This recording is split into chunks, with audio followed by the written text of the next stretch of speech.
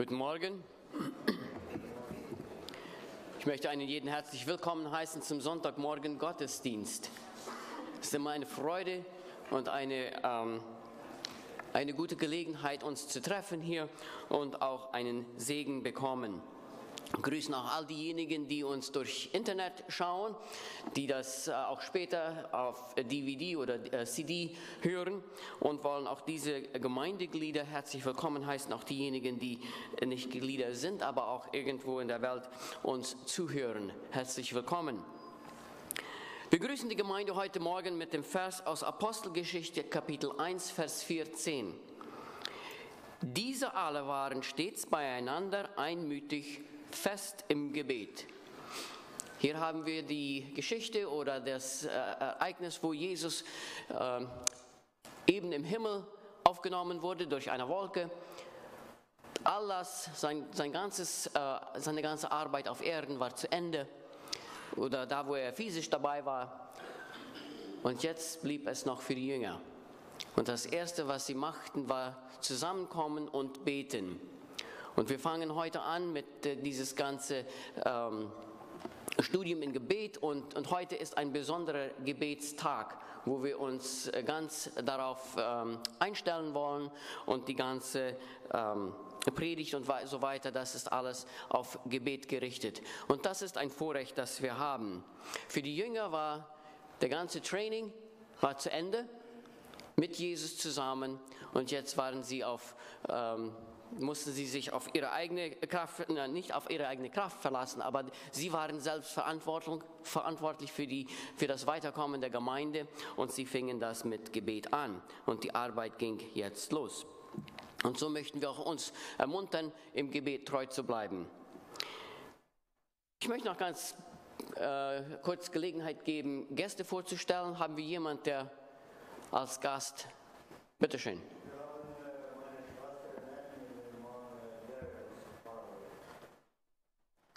Geschwister aus Paraguay, herzlich willkommen hier. Noch jemand? Wenn nicht, dann möchte ich uns bitten, dass wir aufstehen zum Eingangsgebet, und dann werden wir einen kurzen Video von Alpha sehen. Himmlischer Vater, wir danken dir, dass du da bist, dass du immer mit uns bist. Wir danken dir, dass du die Welt geschaffen hast. Du hast auch uns geschaffen, und wir sind dein. Du hast uns Jesus Christus gegeben, und er ist unser Herr und Erlöser. Durch ihn haben wir Zugang zu dir, und durch Gebet haben wir die Gelegenheit, zu dir zu sprechen. Und du sprichst zu uns durch deinen Geist und dein Wort. Lass uns immer bewusst bleiben, dass wir nichts aus unserer eigenen Kraft schaffen können, aber alles, was wir haben, kommt von dir. Wir danken dir auch, dass deine Leitung uns hierher geführt hat heute Morgen, wo wir miteinander dein Wort hören und erleben. Lass es in uns lebendig werden, sodass die Welt es sieht.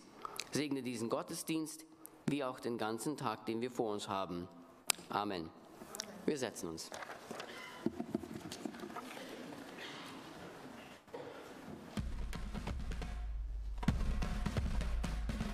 If you've ever wondered if there's more, you're not alone in that. We all explore, every day, in small ways and big. We find ourselves, reinvent ourselves, define ourselves, publish our lives. We find ways to stand out and ways to blend in. We meet people that remind us of us, and people that remind us of who we want to be, and people that just make the journey that much more fun. We connect and share. We learn from each other and grow together. We celebrate and mourn side by side. We push our limits, challenge ourselves, fall down and get back up again. Our days are long and our nights get short. We put in the hours in the hope of building something that lasts. And at the end of the day, find joy in the fleeting things. We want to squeeze all the life out of life and hit pause on moments we wish could last. Put simply, we want to live, and along the way discover all we can, experience more, and find out who we really are. For all are searching, it's rare to find time to think and talk about the big questions of life. About faith and reason and God and meaning. But exploring is good. We're built for it.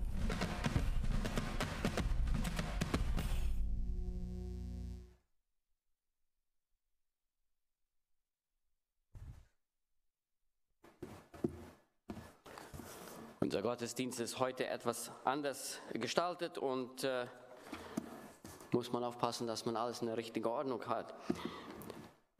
Wir wollen ganz kurz unsere Bekanntmachungen beschauen und dann werden wir durch Lied und Wort den Gottesdienst weiterführen. Heinz wird uns die Predigt bringen in kurze Teilen und auch wir werden inzwischen auch singen. Heute Abend, 5 Uhr, haben wir ein Tauffest, Potluck und Abendmahl. Ein ganz voll besetzter Abend. Wir werden 5 Uhr hier in diesem Raum beginnen mit einem Tauffest. Und wie ihr da die Namen habt, Harold Penner wird sein Zeugnis mitteilen und Raquel Siemens wird ihr Zeugnis mitteilen und in die Gemeinde aufgenommen werden. Kommt und nehmt teil.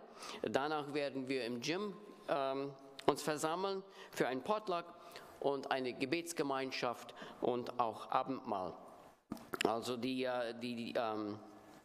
Daten sind da angegeben und was man mitbringen soll oder darf und wir wollen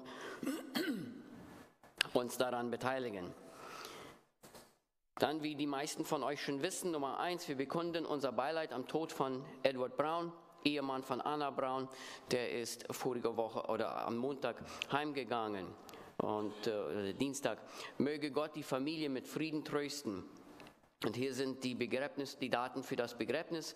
Montagmorgen 7 bis 8 Uhr ist Leichenschau und die Gedenkfeier ist dann Dienstag, den 15. Januar, 11 Uhr hier in dieser Gemeinde.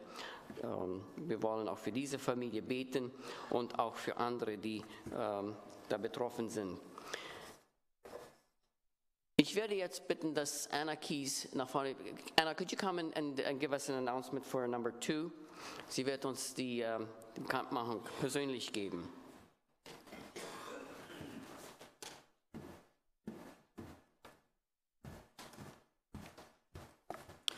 Hudamorha King Road Church.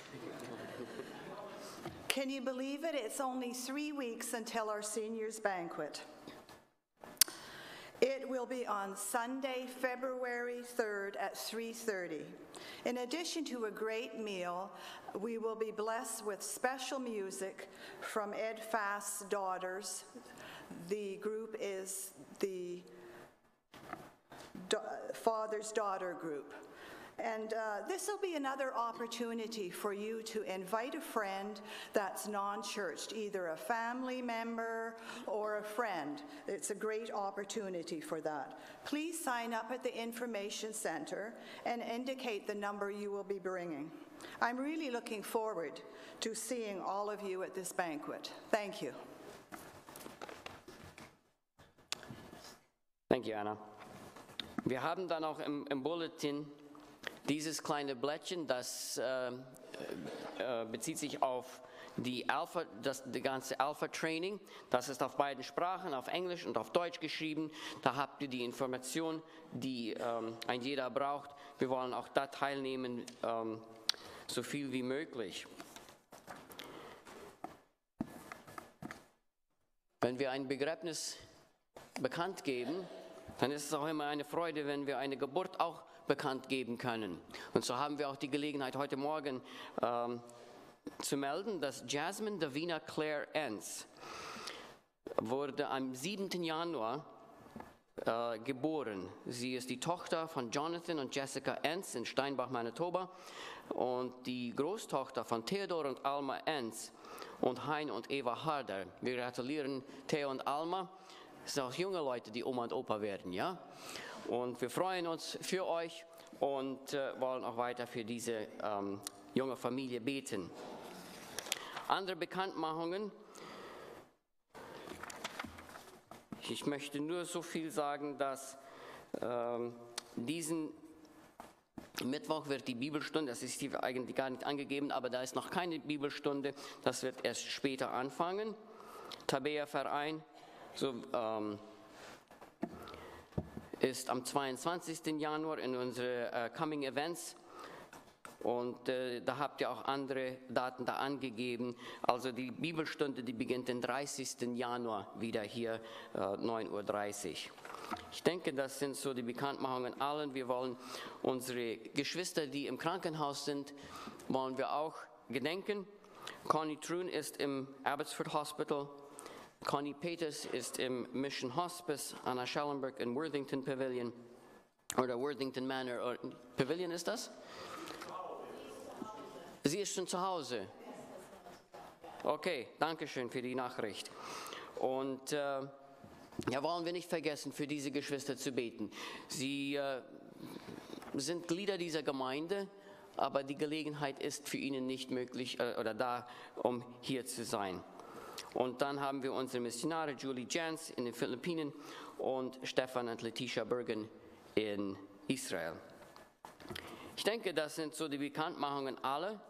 Und wenn ich was vergessen habe, dann bitte meldet euch, wo ich vergessen habe. Und wir wollen auch unsere Gabe sammeln. Auch ein Teil unserer Gottesdienst, ein Teil unserer Anbetung, dass wir davon abgeben oder weitergeben, was Gott uns geschenkt hat. Und das ist ein Vorrecht, das wir haben, das zu teilen. Und wir bekommen einen größeren Segen als irgendjemand, wenn wir das weitergeben, was Gott uns geschenkt hat. Und ich bitte die Order nach vorne zu kommen. Ich bitte auch, dass die Gruppe sich auch hier vorne versammelt für das erste Lied. Und wir neigen uns zum Gebet.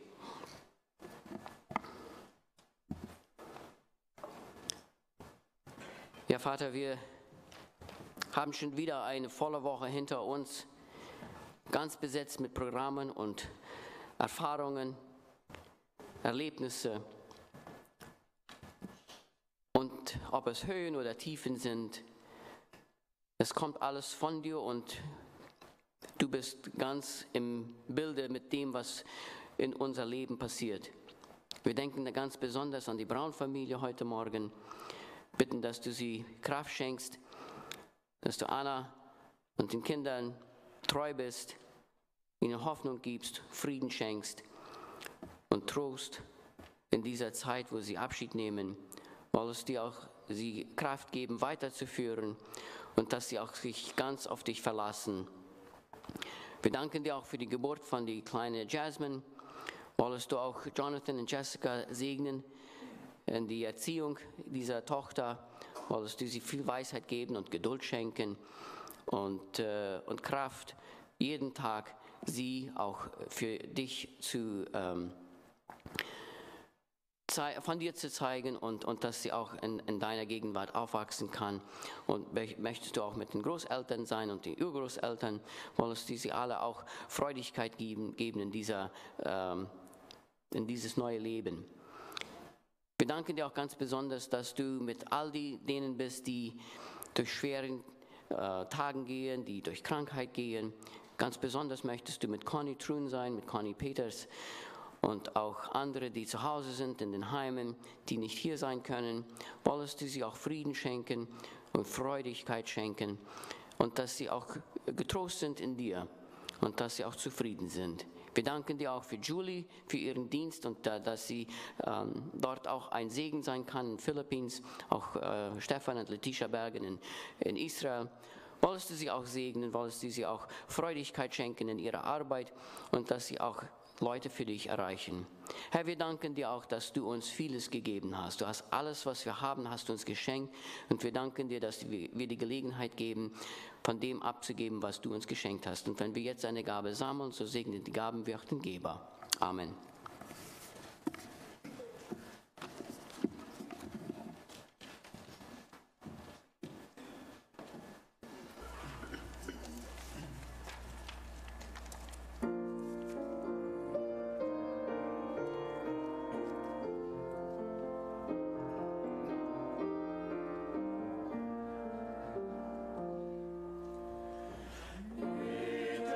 Wunder vollbringen.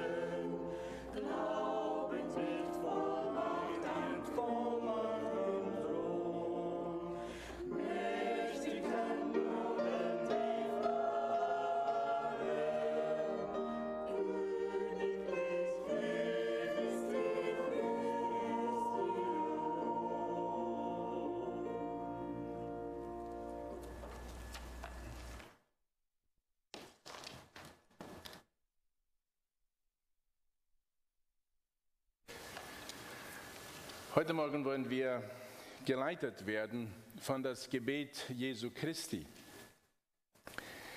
Sehr oft fragen wir uns selbst, ist unser Gebet ein Gebet, das nicht nur zur Decke reicht, aber tatsächlich zu den Herzen Gottes kommt? Und die Jünger, die haben das gefragt, wie sollen wir richtig beten? Und wenn wir im Neuen Testament hineinschauen, dann sehen wir, dass eigentlich kein falsches Gebet gibt. Aber zur selben Zeit wird uns gesagt, ihr bekommt nicht, weil ihr nicht richtig betet. So Gott nimmt uns an, genauso wie wir sind, aber Gott, der schenkt uns auch die Gelegenheit, dass wir im vollen Einklang mit Gott selbst beten können. Und weil das Gebet, das Vaterunser, uns heute leiten wird in diesem Gottesdienst, lade ich euch jetzt ein, dass wir es zusammen beten. Wir wollen es zusammen machen. Und wir wollen es nachdenklich tun. Ja, wir wollen alle zusammen beten, wir wollen aber nicht einfach nur durchrasen. Wir wollen einfach uns konzentrieren auf den Inhalt des Vaterunsers. Das Vaterunser ist das Modellgebet, das Jesus uns gegeben hat. Und so bitte ich euch jetzt noch einmal aufzustehen und zusammen wollen wir das Vaterunser beten. Unser Vater im Himmel, dein Name werde geheiligt, dein Reich komme, dein Wille geschehe, wie im Himmel, so auch auf Erden. Unser täglich Brot gib uns heute und vergib uns unsere Schuld, wie auch wir vergeben unseren Schuldigern. Und führe uns nicht in Versuchung, sondern erlöse uns von dem Bösen. Denn dein ist das Reich und die Kraft und die Herrlichkeit in Ewigkeit. Amen. Ihr dürft euch setzen.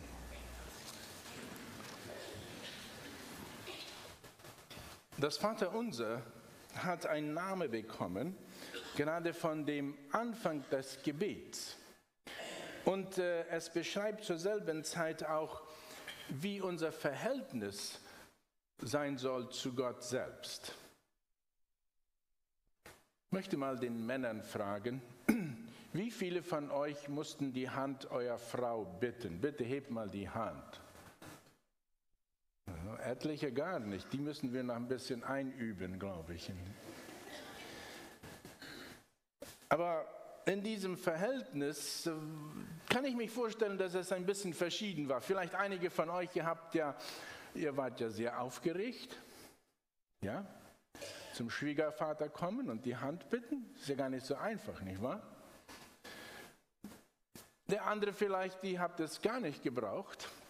Und andere vielleicht, die waren da so ganz gut bequem, weil schon ein gutes Verhältnis da vielleicht war. Aber wie immer es auch gewesen ist, in dem Moment mussten wir dieses Verhältnis aufbauen oder weiterbauen, da das war. Die andere Sache, Männer, die ihr müsst irgendwie, und die Frauen auch, die ihr müsst tun, ist, dass irgendwie müsst ihr euch erscheinen, wie werde ich meinen Schwiegervater und meine Schwiegermutter anreden. Ja? Ist es Mama oder Papa auch? Etliche von euch vielleicht? Andere vielleicht dem Namen? Hier in Kanada ist ja das so. Ja?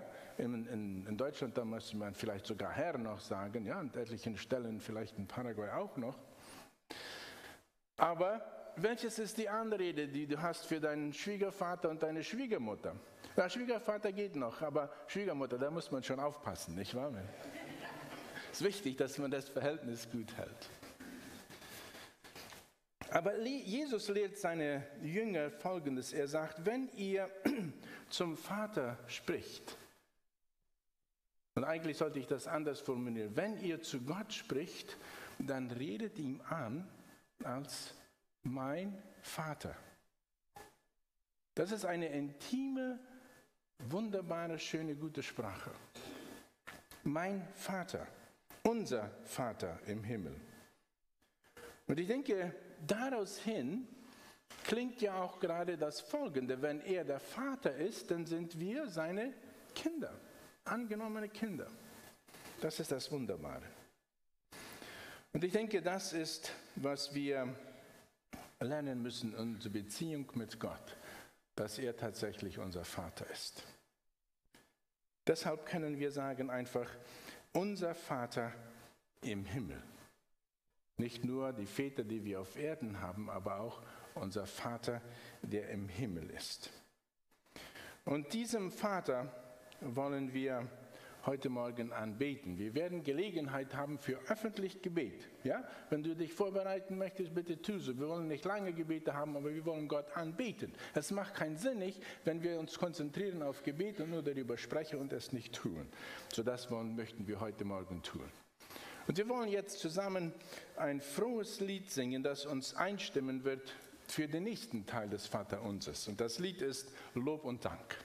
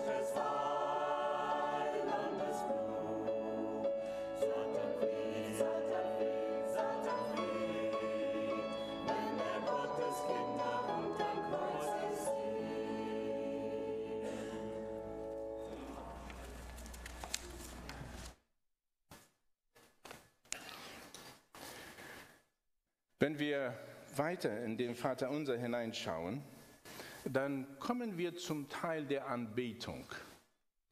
Vater unser, der du bist in den Himmel. Und der nächste Satz ist, dein Name werde geheiligt.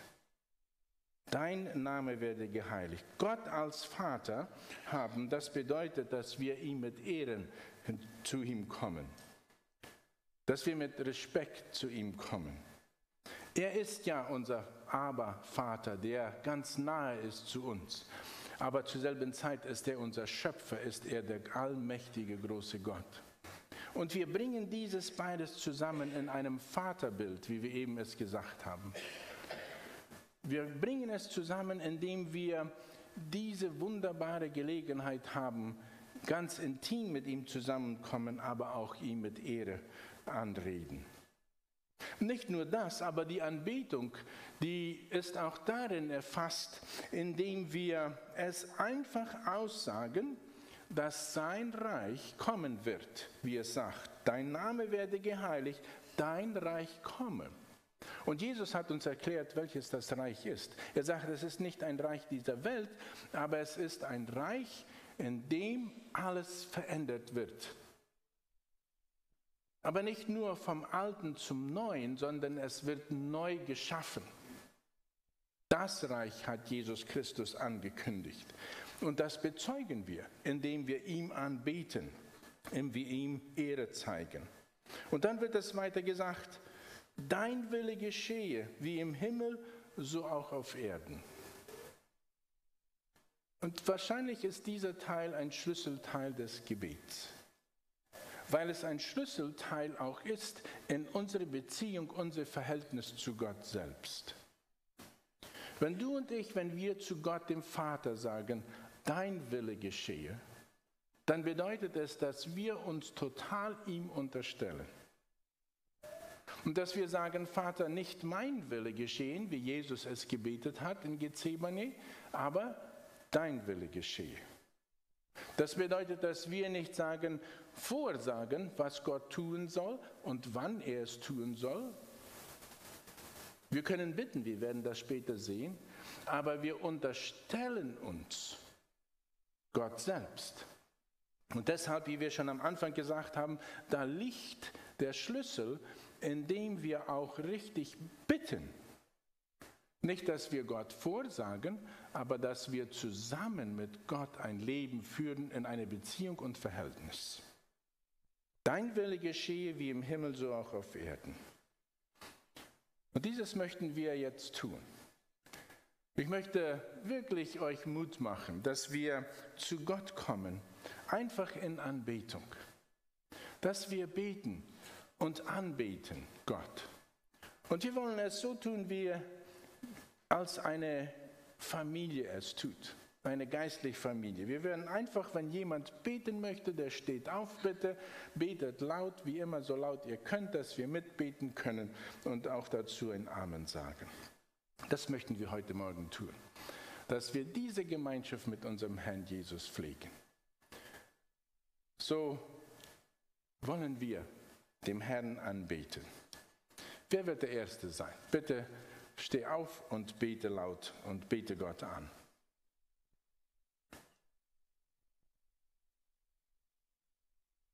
Lieber himmlischer Vater, ich komme zu dir und ich danke dir von ganzem Herzen.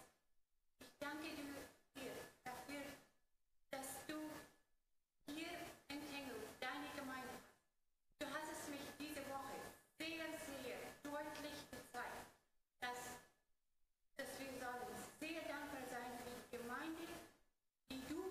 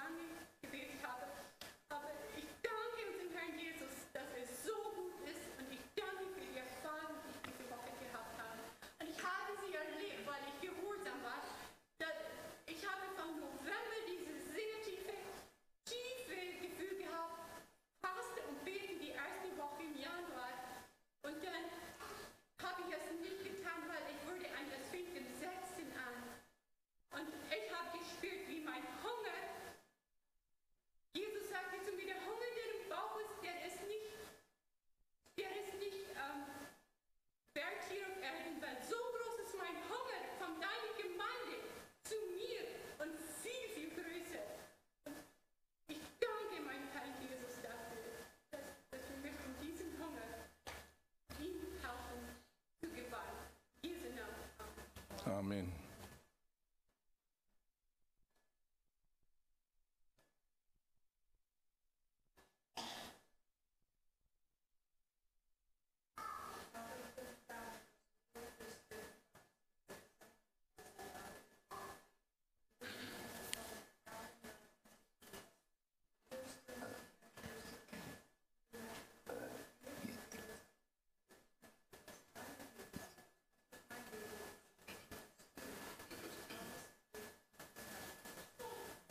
Amen.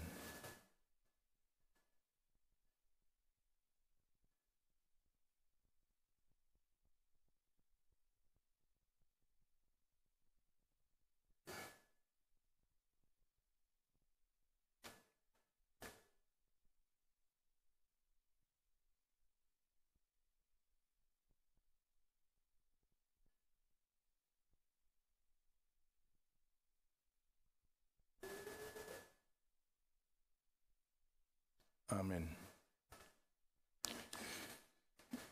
Das nächste Lied, das wir singen werden, das wird uns anspornen, neu erfüllt zu werden. Und wir wollen es mit Freude zusammen singen.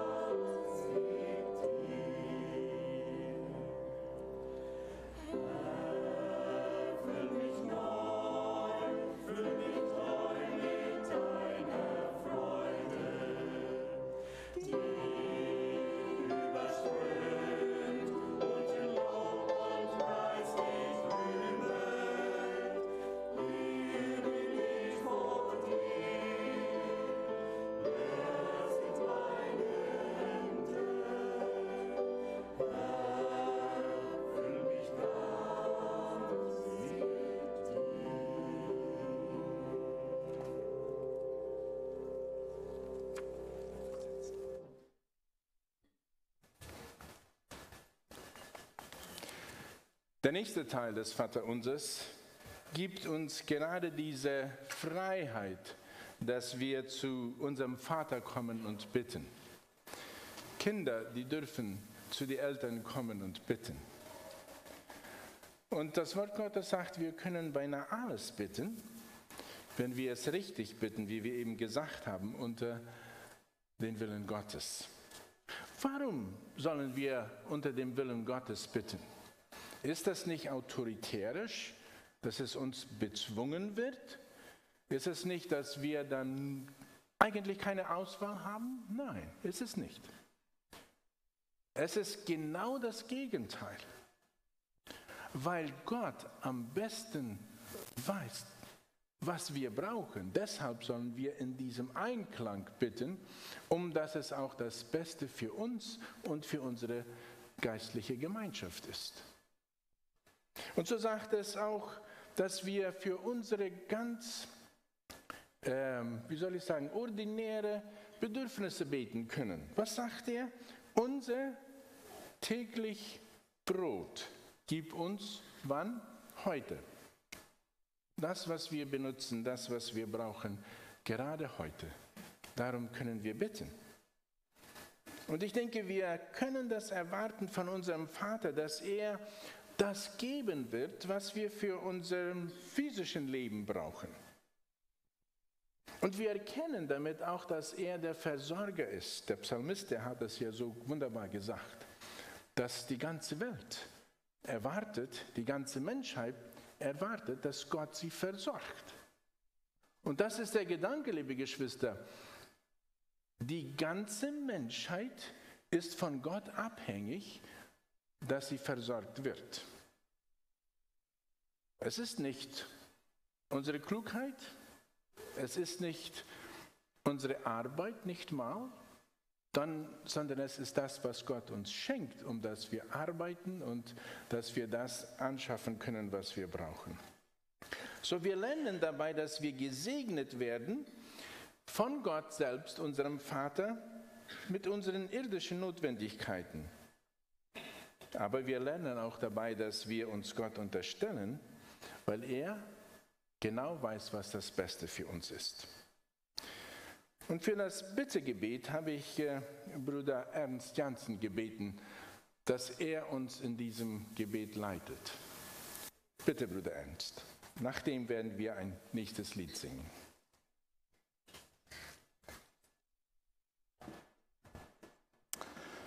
Wir wollen uns neigen zum Gebet.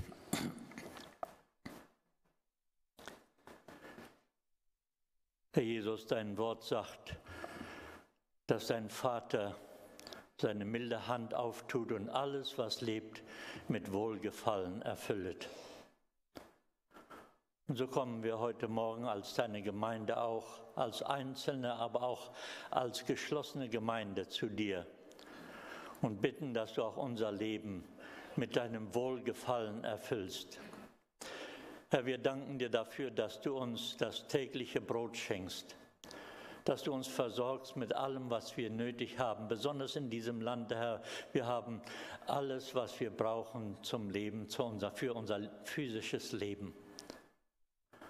Aber Herr, wir brauchen auch so viel für unser geistliches Leben. Und deshalb kommen wir heute mit leeren Händen vor dein Angesicht und möchten bitten, Herr, fülle uns neu, so wie wir soeben gesungen haben. Fülle uns neu mit deinem Geiste. Und lass uns fühlen, Herr, dass du uns nicht nur erlöst hast, sondern du hast auch uns in eine Gemeinde, in eine Familie hineingestellt. Und dass dein letztes Ziel ist, dass du einen Leib zusammenfügst von allen denen, die deinem Heil annehmen und deinem Ruf folgen. Und dann willst du diesen Leib erfüllen mit deinem Geiste, damit er bei dir ist in alle Ewigkeit. Herr, wie weit ab sind wir noch von diesem Ideal? Aber du wirkst an uns, an einem jeden von uns. Und dafür danken wir dir. So bitten wir, Herr, erfülle uns mit deiner Speise und schließe uns zusammen. Und lass uns, Herr, auch über unsere Grenzen hinweg sehen und andere Gemeinden und Gemeinschaften sehen. All die Gläubigen, die du zusammenführen wirst und die du rufst heute, Herr, und segne uns als deine Gemeinde weltweit, weil wir alle einmal zusammengefügt sein werden in einem Leibe und dich anbeten und dir dienen werden in Ewigkeit. Herr, dafür danken wir dir und preisen dich und deine große Güte. So sieh uns an, Herr, als die, die vor dir stehen, die empfangen wollen, die erfüllt sein wollen mit deinem Geiste, die dich brauchen für alles, was zu dem physischen Leben und zum geistlichen Leben dient. Und wir danken dir, Herr, dass du unsere Bitten erhörst, weil du unser Vater bist. Amen.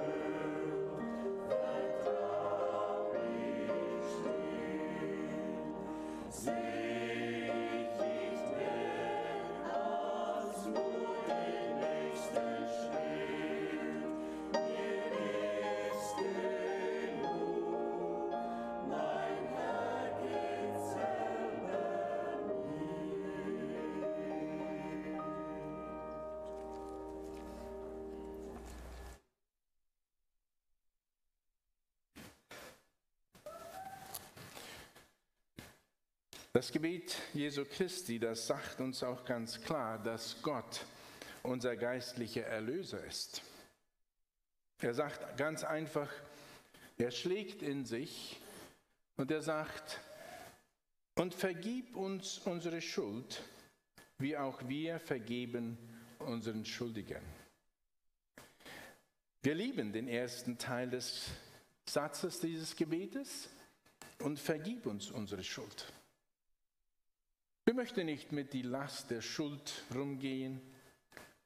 Wir möchten nicht bedrückt werden mit der Schuld, die wir aufgeladen haben in unser Leben.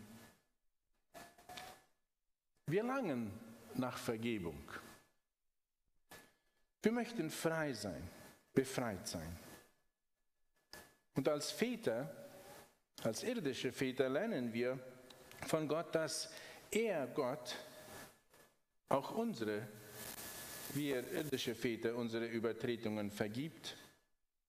Und so haben wir ein Vorbild hier, das uns lehrt, dass wir alle Vergebung brauchen.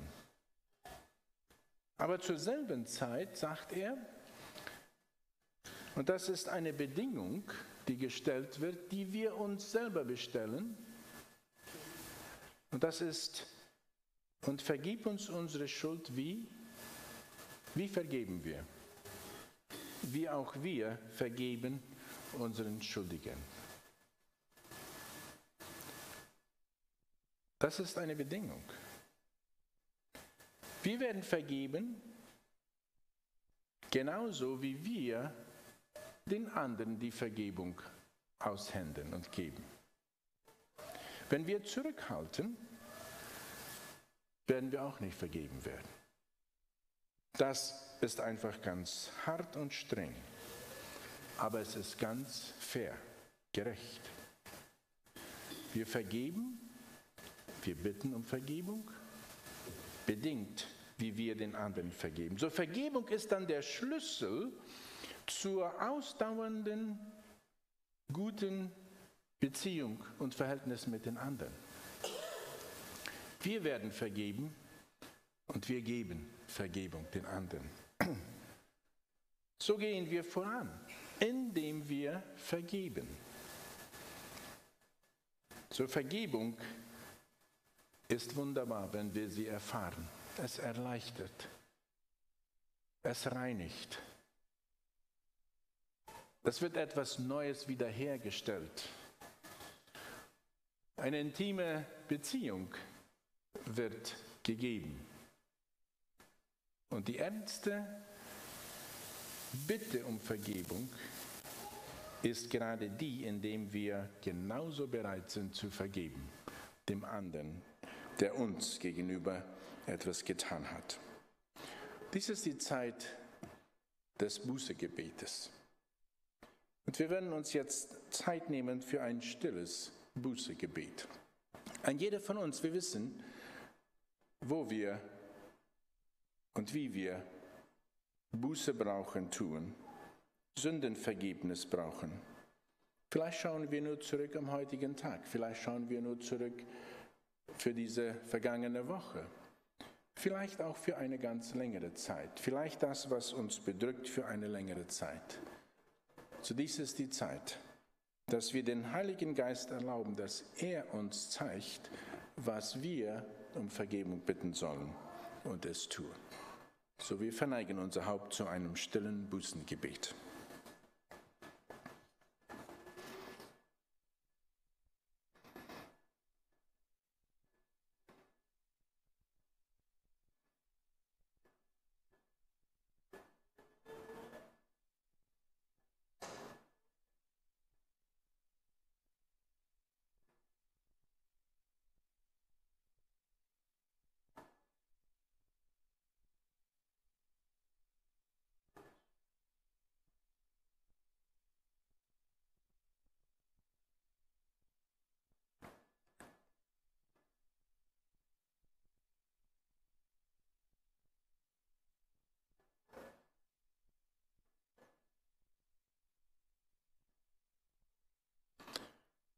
Danke, lieber Vater, dass du uns vergibst.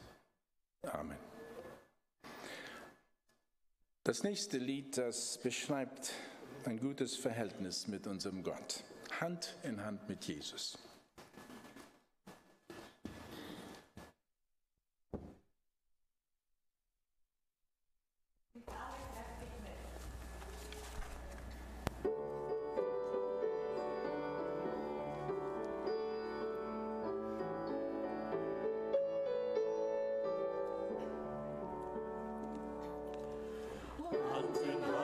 Jesus kann ich sicher gehen, wird doch in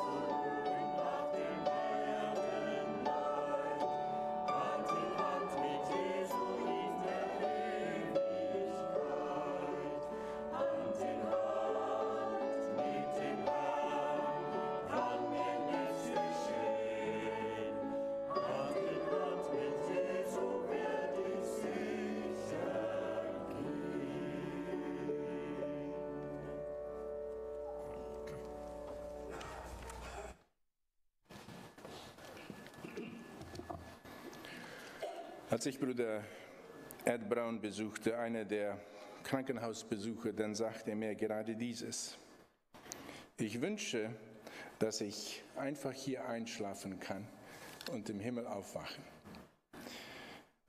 Jetzt ist er an der anderen Seite und er ist im Himmel aufgewacht.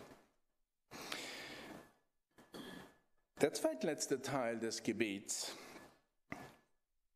das Vaterunsers, beschreibt uns unserem Gott als unser geistlicher Beschützer und führe uns nicht in Versuchung, sondern was? Erlöse uns von dem Übel oder von dem Bösen. Das ist die Bitte, die wir beten sollen. Warum beten wir das? Warum sollen wir es bitten? Weil wir täglich und ständig ausgesetzt sind zur Versuchung, zur Anfechtung. Vater, führe uns nicht in Versuchung, sondern erlöse uns von dem Bösen. So wir bitten unser Vater im Himmel, dass er uns bewahren möchte von der Versuchung und von dem Bösen. Und wir bitten auch dadurch, dass wir zu dem guten Leben einfach bewahrt werden und bewahrt bleiben.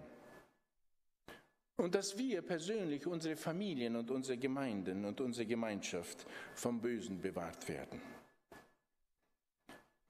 So, unser Vater, der kann es tun. Deshalb bitten wir. Unser Vater, der kann uns tatsächlich befreien und beschützen, wenn wir im Einklang mit ihm sind. Nicht nur, dass wir es mündlich aussprechen, aber dass wir tatsächlich unser Leben danach hin einrichten. Wir sollen nicht erwarten, dass der Herr uns beschützen wird, wenn wir die gegengesetzte Richtung gehen, liebe Geschwister. Der Herr wird uns bewahren, wenn wir in seiner Nähe sind. Wenn wir in seiner Nähe sind, wird er tatsächlich der sein, der uns bewahren wird von der Versuchung und von dem Bösen. Deshalb sagt uns das Neue Testament: Fliehet von dem Satan. Ihr sollt weit ab von ihm bleiben. Unser Glauben ist gefragt. So, wir wollen noch eine Gelegenheit geben für 1 und 2 Gebete. Und dann hören wir das letzte Vortragslied. So bitte, wer möchte noch beten? Ich lade noch 2 Personen ein zu beten. Jesus, ich danke dir, dass du auf diese Erde kamst, dass du uns beten gelehrt hast, dass du uns die Liebe zu deinem Vater gezeigt hast. Und wir sehen dies besonders in dem Gebet von dem verlorenen Sohn, wie der Vater sein Kind wartet, mit Liebe, die wir nicht ermessen. Wir danken dir,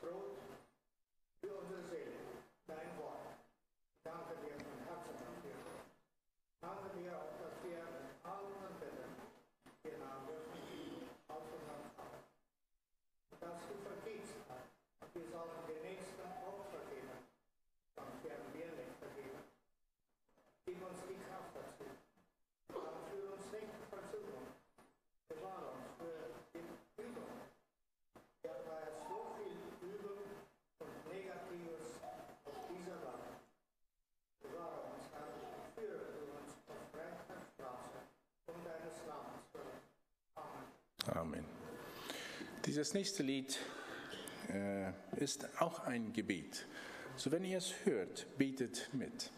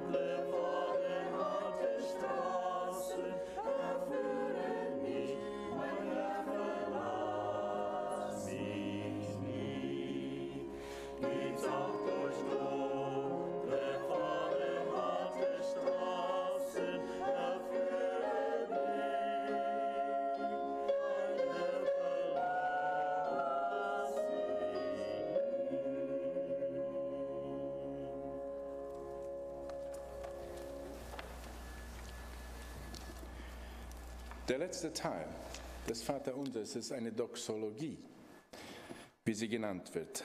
Doxo bedeutet Anbetung, Lobgesang. Es ist ein Ausspruch, in dem wir erkennen, wer unser Herr und Gott ist. Und dass wir es auch mündlich bezeugen, dass er derjenige ist, der das Reich ganz und gar behält. Er sagt, dein Reich, denn dein ist das Reich. Und er sagt auch, dass die Kraft Gottes ist, die Herrlichkeit Gottes ist. Nicht nur für diese Zeit, aber für die ganze Ewigkeit. Und damit wollen wir heute den Gottesdienst schließen, indem wir die Doxologie zusammen beten. Und das wird der Abschluss sein. Bitte steht auf dazu. Wir beten den Segen. Denn dein ist das Reich und die Kraft und die Herrlichkeit in Ewigkeit. Amen. Gott segne uns und wir sehen uns um 5 Uhr.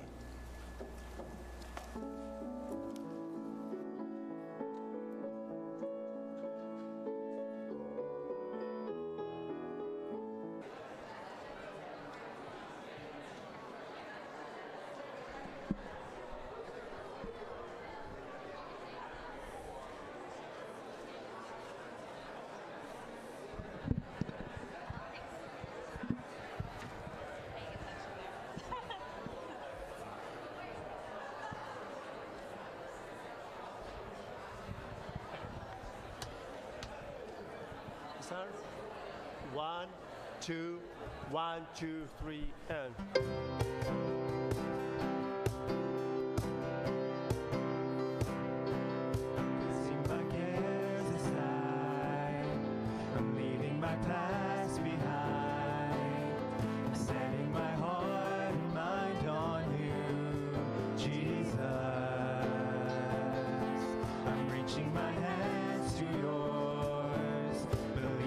So much more, knowing that all you have in store for me is good.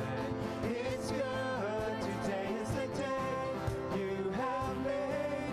I will rejoice and be glad in it.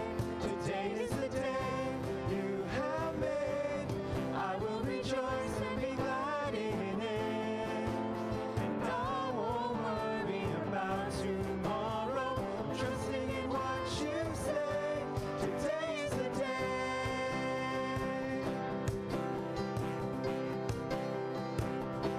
I'm putting my fears aside. I'm leaving my doubts behind. I'm giving my hopes and dreams to you, Jesus.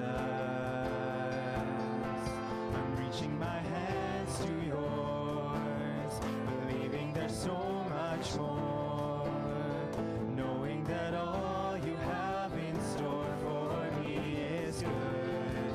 It's good. Today is the day you have made. I will rejoice and be glad in it. Today is the day you have made. I will rejoice and be glad in it. And I won't worry about tomorrow. I'm trusting in what you say. Today is the day.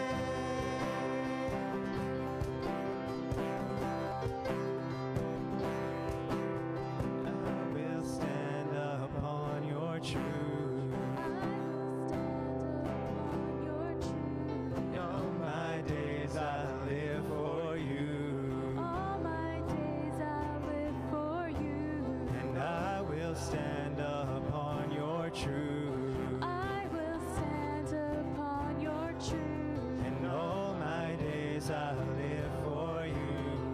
All my days I live. Today is the day you have made. I will rejoice and be glad in it. Today is the day you have made. I will rejoice and be glad in it. And I won't worry about tomorrow. I'm giving you my fears and sorrows. Where you lead me, I will follow. Trusting in what you say. Today is the day.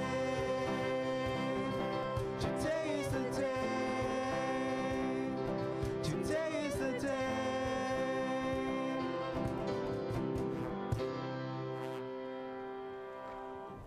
Let's pray. God, thank you so much for your presence with us this morning. I thank you that we can gather here together in your presence, knowing that you are here with us. Your Spirit is here with us, and you will guide us and lead us as we worship together this morning.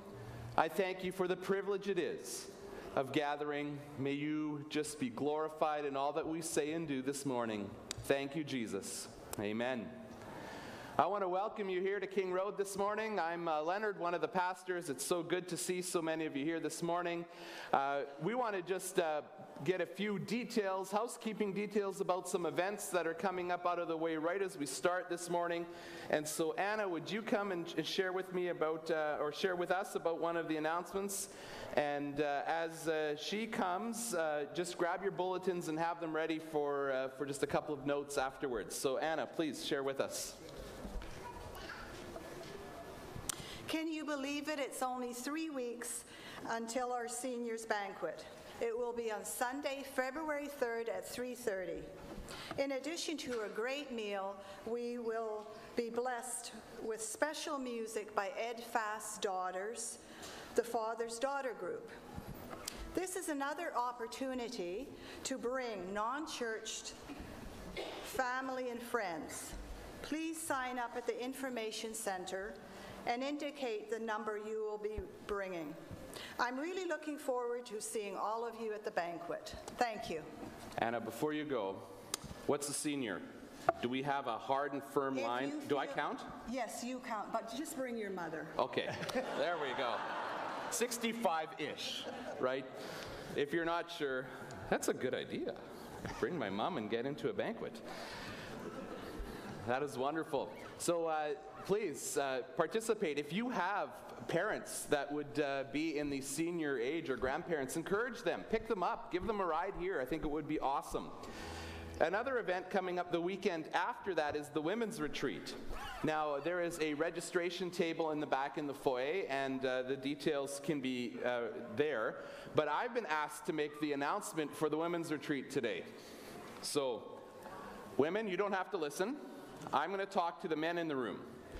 So, men, if you have a daughter that might want to go to the Women's Retreat, or you have a wife who might want to go to the Women's Retreat, here's my challenge and my invitation.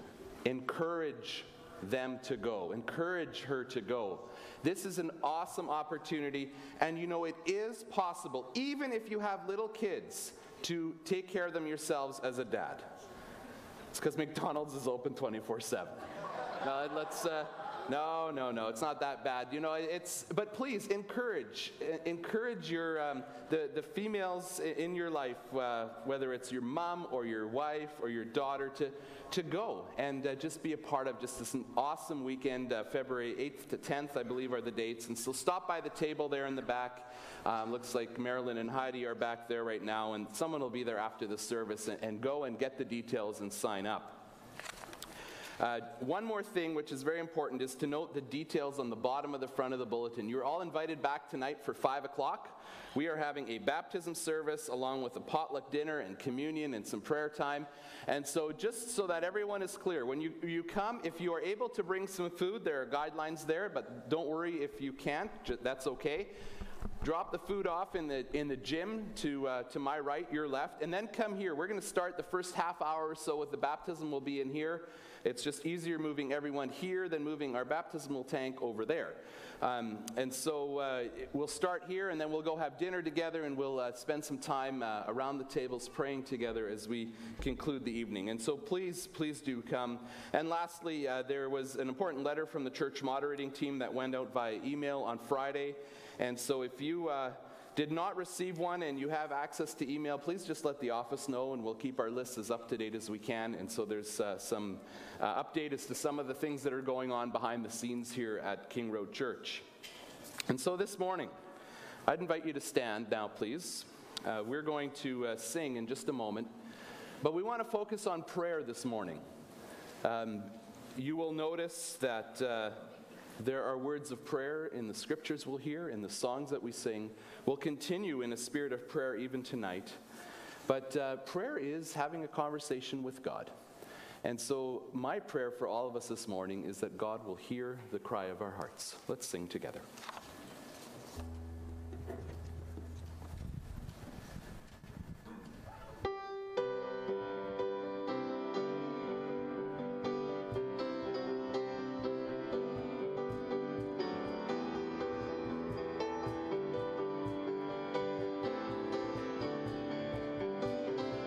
I heard an old story, how a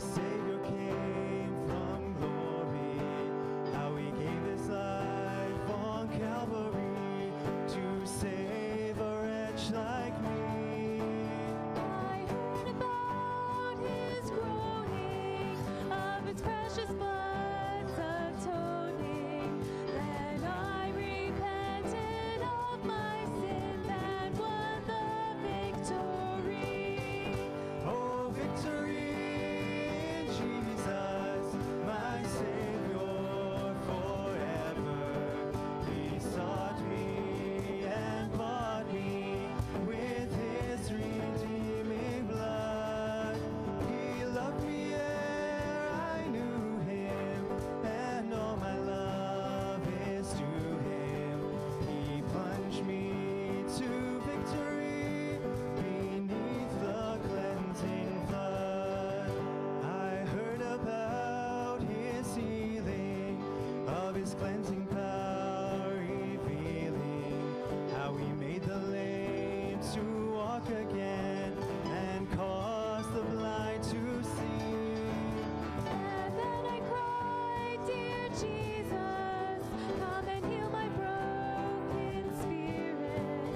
Then Jesus came to rescue me and brought the victory. Oh, victory in Jesus, my Savior forever. He sought me and bought me with His redeeming blood. He plucked me ere I knew Him, and all my love is to Him. He plunged me to victory beneath the cleansing flood. I heard about a mansion He has built for me in glory. I heard about the streets of gold beyond the crystal sea, about the angels singing and the old redemption story. And some sweet day I'll sing up there the song of victory. Oh, victory in Jesus, my Savior forever. He sought me and bought me with His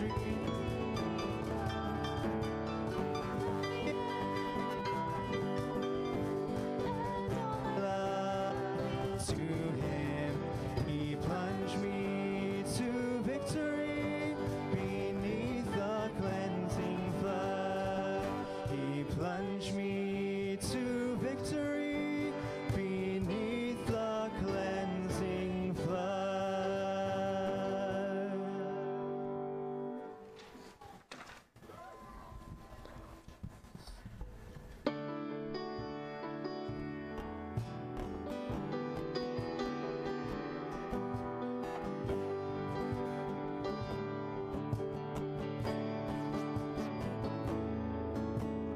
Why should I fear man when you made the heavens?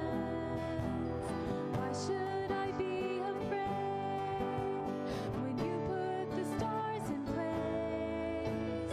Why should I lose heart when I know how great you are?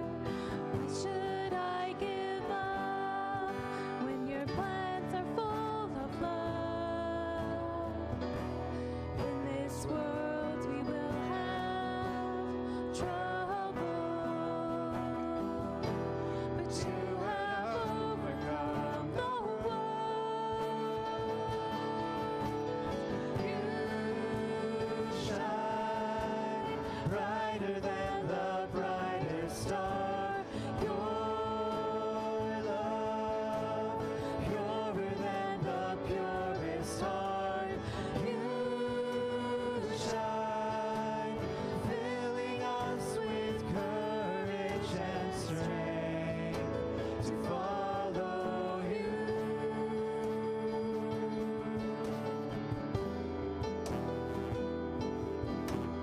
Why should I fear man when you made the heavens? Why should I be afraid when you put the stars in place? Why should I lose heart when I know how great you Why should I give up when your plans are full of love? In this world we will have trouble, but you have overcome the world. You shine brighter than the brightest star. Your love purer than the purest heart. You shine, filling us with courage and strength to follow you.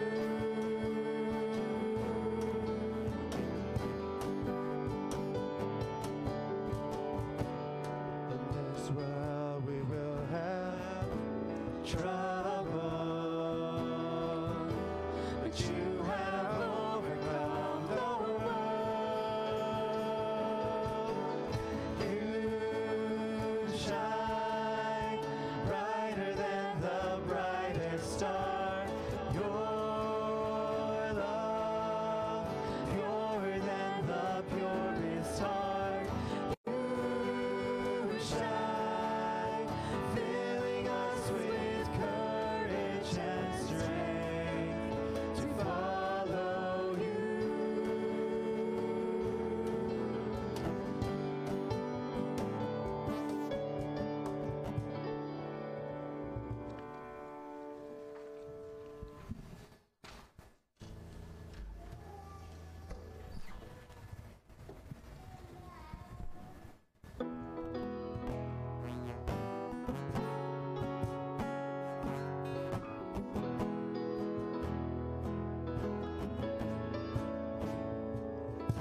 He became sin who knew no sin, that we might become his righteousness.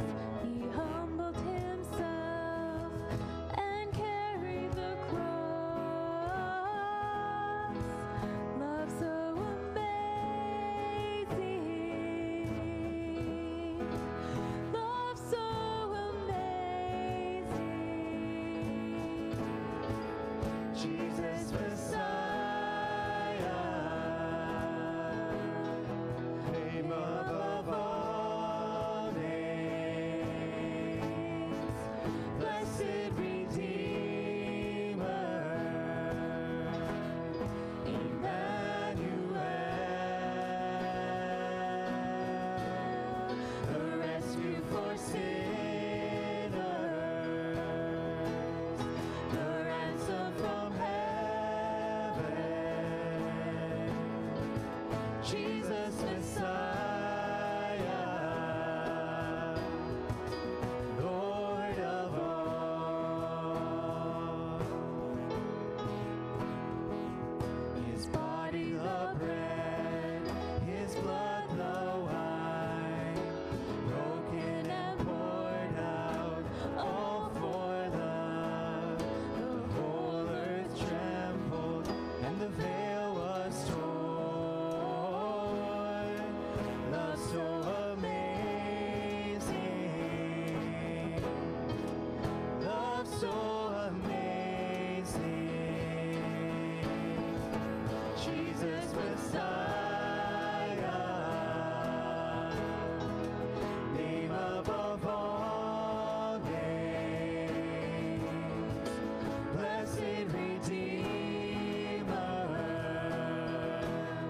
Emmanuel, the rescue for sinners, the ransom from heaven. Jesus Messiah, Lord of all. All our hope is in you. All our hope is in you. All the glory to you, God.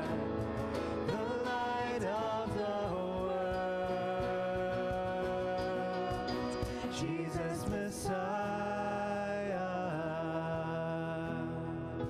name above all names, blessed Redeemer, Emmanuel, the rescue for sinners, the ransom from heaven, Jesus Messiah,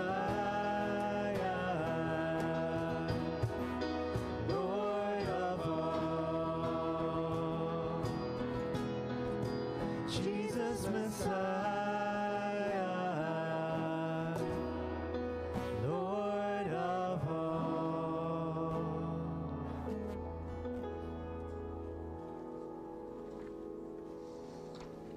You may sit down.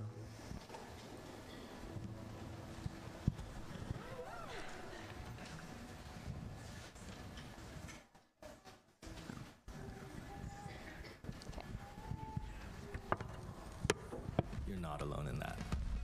We all explore, every day, in small ways and big. We find ourselves, reinvent ourselves, define ourselves, publish our lives. We find ways to stand out and ways to blend in. We meet people that remind us of us, and people that remind us of who we want to be, and people that just make the journey that much more fun. We connect and share. We learn from each other and grow together. We celebrate and mourn side by side. We push our limits, challenge ourselves, fall down and get back up again. Our days are long and our nights get short. We put in the hours in the hope of building something that lasts. And at the end of the day, find joy in the fleeting things. We want to squeeze all the life out of life and hit pause on moments we wish could last. Put simply, we want to live, and along the way discover all we can, experience more, and find out who we really are. For all our searching, it's rare to find time to think and talk about the big questions of life, about faith and reason and God and meaning. But exploring is good. We're built for it.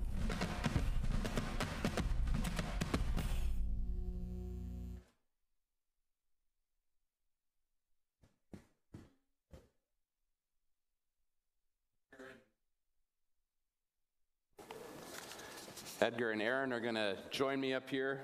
Edgar, you can have this mic here. And we are going to just have a little bit of question and answer, sort of frequently asked questions that we've been hearing about Alpha, which is starting soon. And so I'm going to ask the questions, and you guys can argue about who wants to answer them, and we'll go from there.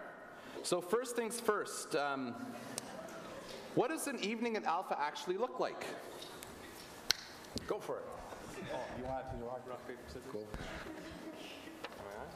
No. Check. Yeah. Can you hear me? Oh, there we go. What does an Alpha evening look like? All right, it looks like you walk, you pull in the driveway, you park, you come up to the door, and there's some really excited, happy, welcoming people that are greeting you and saying, "Hi, how are you? Welcome here. We're so glad you're here." And then you come into the church and you go into the gym where we're going to have a whole bunch of tables set up with eight chairs at each table, Lord willing. And there's going to be 2 table leaders, and they're going to introduce themselves to said Alpha guests. And we're going to eat food, and it's going to be good food. Yeah. Dessert. You won't go hungry. There's dessert. And you'll also be able to drop your kids off in childcare. We'll have a sign-up sheet for if you have kids, even if you're a leader or if you're helping out. There will be childcare provided so that you don't have to worry about getting a babysitter. And then as we're finishing up eating, we'll do a video session where there'll be a video playing that explores a theme of the Christian faith for that night. And Is this cord just... Don't move. I won't move. All right. And then you'll dive into questions about the faith and meaning of this life in a Christian worldview. And this is a space designed to ask tough questions, to be real, authentic. And if you're leading a table or if you're bringing a friend and you're sitting in with them, then it's also a time for you to build relationship with those people, to love them authentically and build relationship with them and care for them and just show them the love of Christ. And then after the discussion, it's the end of the night. I think we have dessert kind of throughout the discussion time. Yeah. 6 till 7:30. 6 till 7:30. Edgar, that starts January 22nd. Yes. This Tuesday, January 15th, do I need to be there? What's this training thing all about? Yes. If you're interested to participate in the sessions, or if you're going to be a greeter or a prayer warrior or a table host, you are all welcome. You do not need to wait for a special invitation from Aaron, Heinz, or myself. You are invited to come to this training session and just to explore a little bit more. Maybe some more questions come up today or tomorrow. And so please come on Tuesday to this training session. And we're also going to finish up in a time of prayer. So everybody that is interested in one way or the other, or even you just want to just do the training session and you maybe choose later on not to come, just come out on Tuesday. Let's fill that gym and let's talk about what we're dreaming about, what God is doing and what God wants to do, and you are more than welcome. All right. So I'd like to bring a friend. Okay. Do I tell them go to 32068 King Road and find the gym door? Or do I drop them off at the door and go to Tim Hortons till 7:30 and pick them up? What should I do? If you're bringing friends, you don't want to drop them off here. You want to come with them. This is about journeying together with acquaintances, with friends, with neighbors, whoever it is. You want to journey with them. So free yourself up to come with them. Maybe even for some of your friends, it may be intimidating to come and meet you here. Maybe if it's possible, you could actually meet at their house, or you could offer to pick them up, or them come to your house and stuff like that. You commute here together. And so as you walk in, they're already, some of the fear of coming to a new place and stuff like that gets taken away. So be creative in that. And if you are meeting here, please be here before already, waiting for your friend, because coming into a new environment and they don't know anybody and they don't see that familiar face can be very scary. All right. Is it normal to feel a little uncomfortable about this? A little scared? I think so. Okay. I think it's a good thing to be a little bit scared. I think we should be taking this really seriously, and as we're inviting people into this building and into our community, that we would be really intentional, really just focused on loving these people, and I don't think we should be scared of them, and I don't think we should be scared of what God might do in their lives. I think we should be anticipating and excited because these people are coming amongst us and desiring to learn more about Jesus.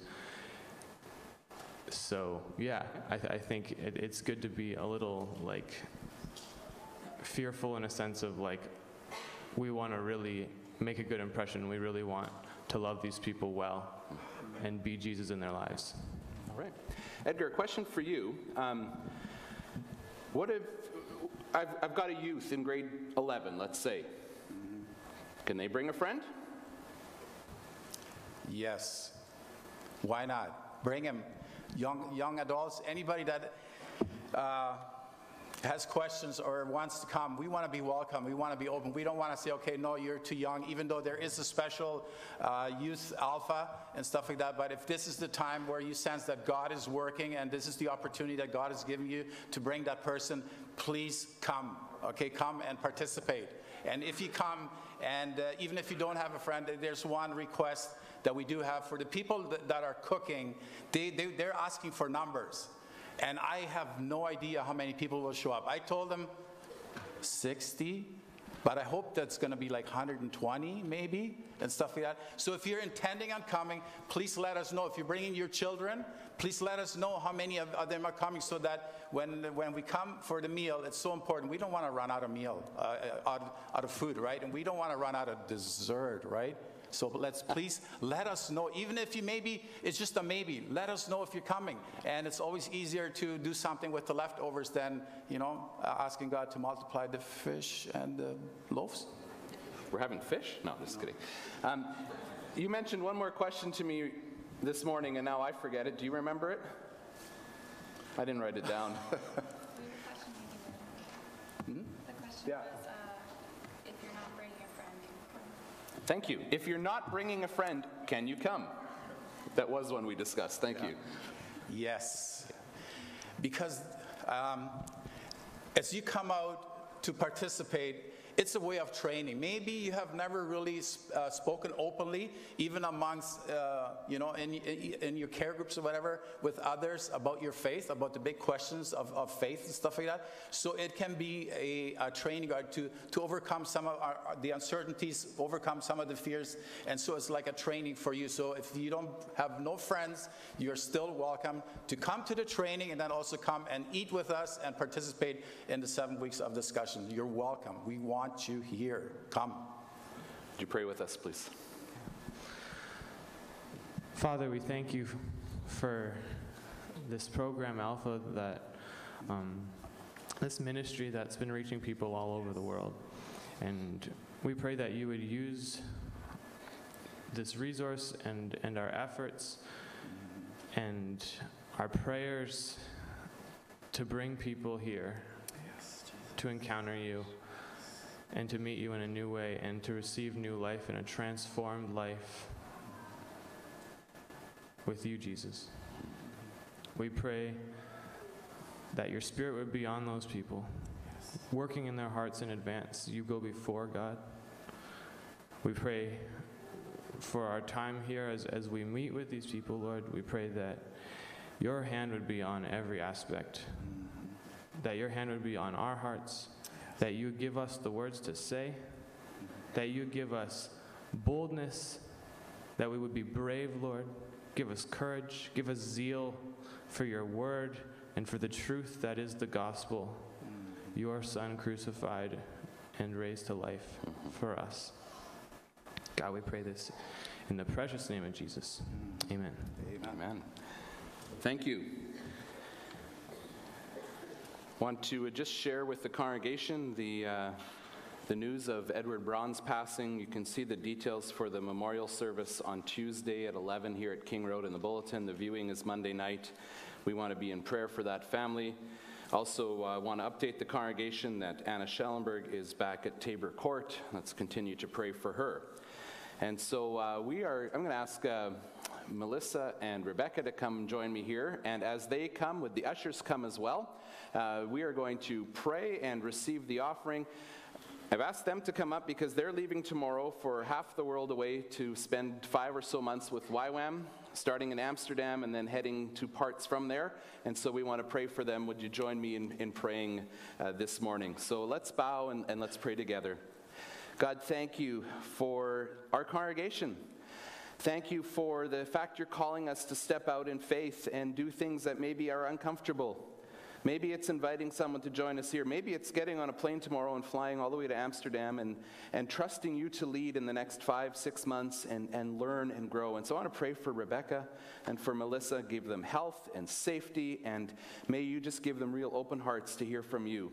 May you teach them, may they learn well, and may they just discover this renewed sense of passion and joy in following you. And so we want to remember to pray for them. That's why they're up here, so we can remember to pray for them as they're gone.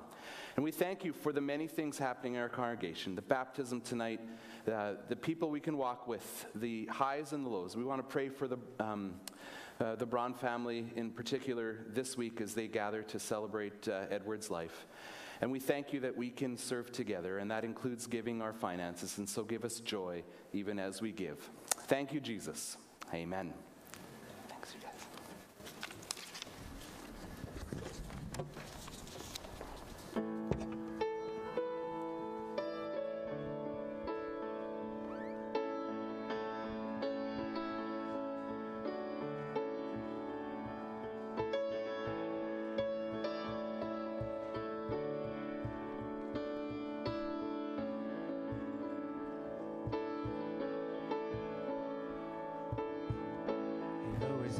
to raise us so we can sing His praises.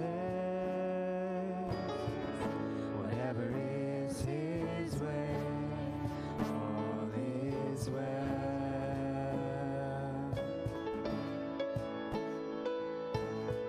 He makes us rich and poor, that we might trust Him more. Whatever is His way, all is well.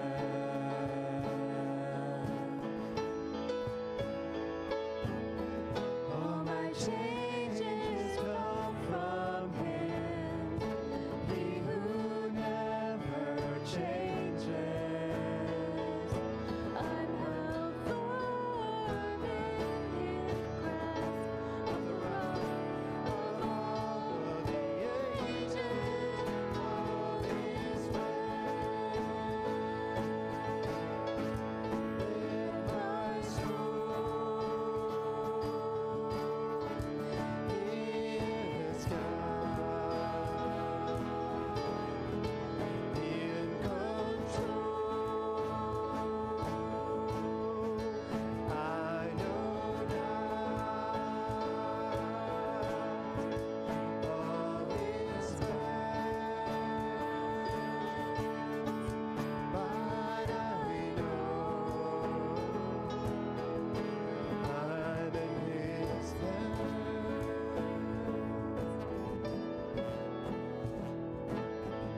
He goes down and strips us, yet with His word equips us. Whatever is His way, all is well.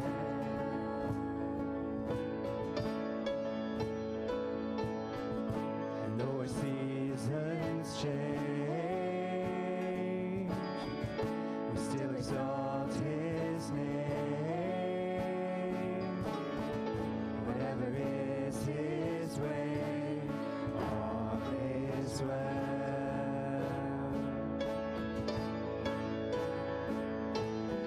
All my changes come from Him, He who never changes. I'm held firm in the grasp of the rock of all the ages. All is well with my soul. He is God in control. I know now all His plans, but I know I'm in His hands. All is well with my soul. He is God in control. I know now all His plans, but I know I'm in His hands.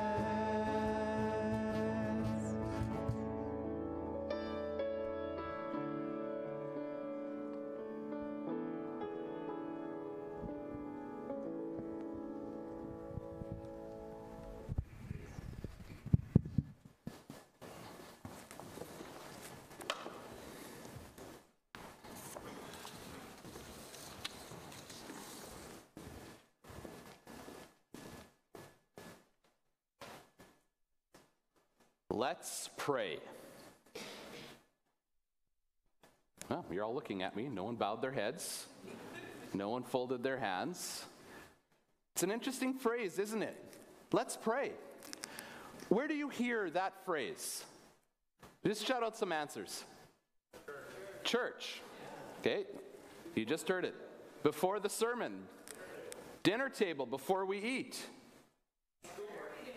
At prayer meetings. Schoolwork. Yeah, exactly. Let's pray. You know, as I was thinking this morning, as we said last week, and I hope it's evident in just the verse and the picture you see behind us, we want to spend today pretty dedicated to prayer as a church. And as I was thinking, this phrase, let's pray, was kind of running through my mind. Some ideas I had, and I think you've touched on many of them. It must be time to eat. Don't pick me. Ever been in a group and someone says, we need someone to pray? Don't make eye contact. I don't know what it is about that's such a difficult thing for many of us. Maybe you hear the word let's pray and you're rejoicing because you think the sermon's almost over.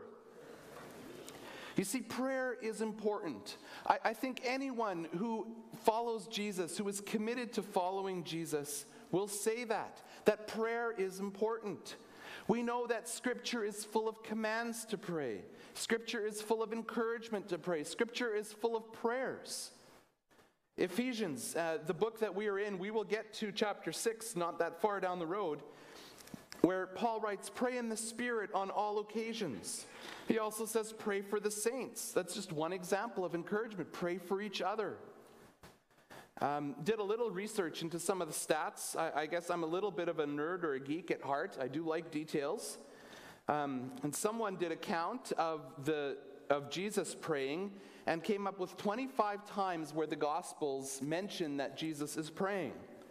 Now, obviously, I think it's a given that he will have prayed much more often than that, but that's what's recorded in the first 4 books of the New Testament. Paul, who writes many of the letters in the later part of the New Testament, mentions prayer over 40 times. And someone looked through and analyzed Scripture front to back and suggests that there are over 650 prayers that are actually listed in Scripture. And so we could take a lot of time in looking at prayers to see what we could learn, or we could simply pray, or we can try and put those two together and I trust prepare us and prepare our hearts for hearing and speaking with God. I want to do the last option this morning. We know, as I said, that prayer is an important part of our relationship with God. And especially if I were to argue or make the definition that prayer is having a conversation with God. If you have a relationship with someone and never communicate, that probably is not a very deep or thorough relationship. Now, I understand there are exceptions to that, and family that lives half the world apart, but is one example. But there is this sense of needing to stay in connection with God. And prayer is a part of that. We also, I think, know, if you've been a believer for more than a few years, that prayer is sometimes just really tough. God, I want to pray, but man, 10 seconds in, I'm distracted. Isn't there a football game on today? It's so hard to concentrate, and I'm pretty sure I didn't finish my prayer before I fell asleep last night. Sometimes, perhaps, it feels like our words get stuck on the ceiling. In the room, and we're just like, is God even listening? That might be a good question to come to Alpha with. We get hung up on posture. I better have my eyes closed and my hands folded just right.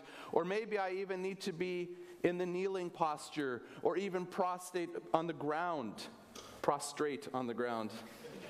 Someone's going to remind me of that mistake later. I apologize.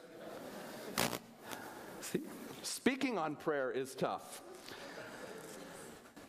And in Matthew 6, we have some fascinating words. I'm pretty sure the Lord's Prayer is familiar, but I want to read the verses just before and just after as well. And as we look at this text, I want to intersperse times of prayer into the sermon, because praying is vital. It's not just preaching about prayer. And then come back again tonight where we want to continue. Matthew chapter 6, beginning at verse 5. And when you pray, do not be like the hypocrites, for they love to pray standing in the synagogues and on the street corners to be seen by others. Truly, I tell you, they have received their reward in full. But when you pray, go into your room, close the door, and pray to your Father who is unseen. Then your Father who sees what is done in secret will reward you. And when you pray, do not keep babbling like pagans, for they think they will be heard because of their many words. Do not be like them, for your Father knows what you need before you ask him. This then is how you should pray. Our Father in heaven, hallowed be your name. Your kingdom come, your will be done on earth as it is in heaven. Give us today our daily bread. And forgive us our debts, as we also have forgiven our debtors. And lead us not into temptation, but deliver us from the evil one. For if you forgive other people when they sin against you, your heavenly Father will also forgive you. But if you do not forgive others their sins, your Father will not forgive your sins. Thus far, the reading of the Scriptures this morning. I do just want to throw in an aside here. Many of us, if we would have learned the Lord's Prayer perhaps in school growing up, at least if you're my age or older, you can probably still remember that, would have had that additional line, and lead us not into temptation, but deliver us from the evil one, for thine is the kingdom, the glory, and the power forever and ever. Amen. That is likely added after the fact, and it's still a great benediction to that prayer, but I'm just going to focus on the text as we see in Matthew this morning. So if you look at the first verses from 5 to 8, 4 thoughts that jump out at me that I think help us when we think about prayer. Number 1, it's the phrase right at the beginning, and when you pray. And when you pray. See, that isn't and if you pray. That isn't when you remember to pray. No, it's and when you pray. There is this assumption, this given nature that it is simple that if you are following with Jesus, you will pray. If you were a Jew in that context, you were to pray. It was a given. And so let's challenge ourselves on that. And when you pray, we are called to be people of prayer. The second thought I see here is an encouragement to remember your audience. It's not a show or a production for others to see. It is simply go and pray to your Father. Now, this passage, I think, speaks to personal prayer, but there are others where public prayer is indicated. So don't just look at this passage and say we should never pray publicly in church. No, that's not the case if we look at all of Scripture. But there is this point to simply say prayer is coming before God and telling him, man, this hurts. This is a burden. It's not about, as Matthew writes, babbling. I think that refers to these incantations and phrases and words that you could repeat over and over again, and you could stir yourself up into an emotional frenzy in hope that God would reply. No, it's simply go, close the door, pray to your Father, and he will reward you. So remember your audience. Your audience is God. Thirdly, I would argue it's not so specifically about the words as it is about the heart. Your Father sees what is done in secret. Your Father knows what you need before you ask him. To me, this has been sort of liberating in my prayer life, that it's not simply coming with a list of verses or list of requests to God, and that's all I'm doing when I'm praying. I'm only asking, and then once in a while remembering to give thanks. No, I think it's much more than that, and it has allowed me over the years to realize that prayer sometimes is simply me sitting with a scripture passage open and allowing my mind to be in conversation with God. He knows the hurts. He knows the worries, the anxieties. He knows the joys, the challenges. He knows when there is hurt and all these things. And I think we have to acknowledge that we need to spend time in the presence of God. That is not always talking. And then the fourth thing I see here is that wonderful, wonderful way that verse 9 begins. This then is how you should pray. Jesus leaves us an example. And as I said before, I think most of us will have probably been familiar with the Lord's Prayer before I read it this morning. used to be recited much more regularly than perhaps we do in today's day and age. But being familiar with it and knowing that there is this thing called the Lord's Prayer, that's not the same as praying our way through the Lord's Prayer, or I should say praying as the Lord's Prayer indicates that we should. And so I want to break the Lord's Prayer into 5 phrases. Hopefully they are memorable enough that you can take at least 1 or 2 of them with you after we leave here today and allow them to guide your praying. If not, I think they're very straightforward. And so let's just spend some time reflecting on the Lord's Prayer and praying the Lord's Prayer. And I will lead us in a variety of ways of praying together. Don't worry, I won't make you pray out loud if you do not want to. Just put that out there right now. First of all, this is how we should pray. Our Father in heaven, hallowed be your name. Our prayers should honor God. Think about the word honor for a moment. How do we honor someone? I think to honor God, perhaps we may want to focus on who He is and focus on how we can bring Him glory. As I would explain it, we start by focusing on God, honoring Him. We don't start with ourselves. So when we come to God, our Father, thank you for the amazing creation you have made. Thank you for how you care for every detail of my life. Thank you for this. Thank you that you are almighty. We focus on God, but very quickly, too quickly at times, we end up focusing on ourselves first. But we must remember, God is God, we are not.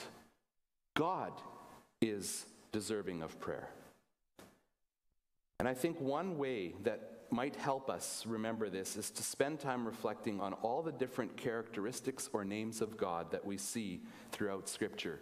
If I were to ask you who God is, we would probably list 20, 30 names quite readily just here. And so, as we pray together, we're going to do this with that very question. God, as we want to honor you, we thank you that you are the, shout out some answers. Loving Father, Savior, the beginning and the end, Alpha and Omega. The King. Jesus, yes. Prince of Peace. Counselor. Friend. Almighty. Creator. Friends, these are just characteristics. If we would change that format, thank you that you are, and we put action words in there, we would list another several items. Friends, this is how prayer should start. It keeps us focused. Let's start with honoring God. But the next phrase is one we come very quickly to, which is, your kingdom come, your will be done on earth as it is in heaven. So if we are to honor God as we begin our prayers, I suggest the text shows us we should also focus on God's will as we pray, God's eternal will. Kingdom language is used throughout Scripture, but that phrase that the kingdom isn't just somewhere out there eventually when Jesus comes back. No, it's already to be done here on earth. And that means that when we pray, we need to be asking God, what is it that you would have of me here on earth? What is it that you would have of us collectively? I do think it's important for us to pray collectively. We know that we're in a battle and a struggle and a reality of living in the not yet time where we're not yet with Jesus. We know that sin has marred God's perfect plan for humanity. But in light of this, though we could easily simply throw up our hands and say, whatever, this isn't my home, I'm just passing through, I'm just waiting for God to take me home, I'll wait till I'm with Jesus. Instead of just taking a completely hands-off attitude, no, the Lord's Prayer reminds us that we are focused to be praying for God's will to break in, for His kingdom to break in to our world now already. How might we do that? by praying for and focusing on things such as justice, peace, loving our neighbor, etc., etc., etc. You see, when I pray the phrase, "Your kingdom come, your will be done on earth as it is in heaven," it reminds me that Jesus and God are at work. Sometimes it's hard to see, isn't it?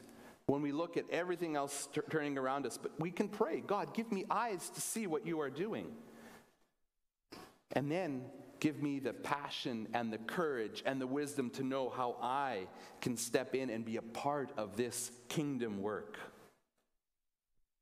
And so this time I'm just going to give you about a minute of silence, and I would like you to reflect for yourselves on what is one gift you have that you could use, a gift given by God that you could use to help God's kingdom break into the world. I'd invite you to just quietly, perhaps if you want to close your eyes, reflect on that. You may want to jot it down on a piece of paper. But what is it, as we think of your will be done on earth that is in heaven, what has God gifted you in order, with the opportunity to do, to help his kingdom come? Take a minute or so to reflect on that.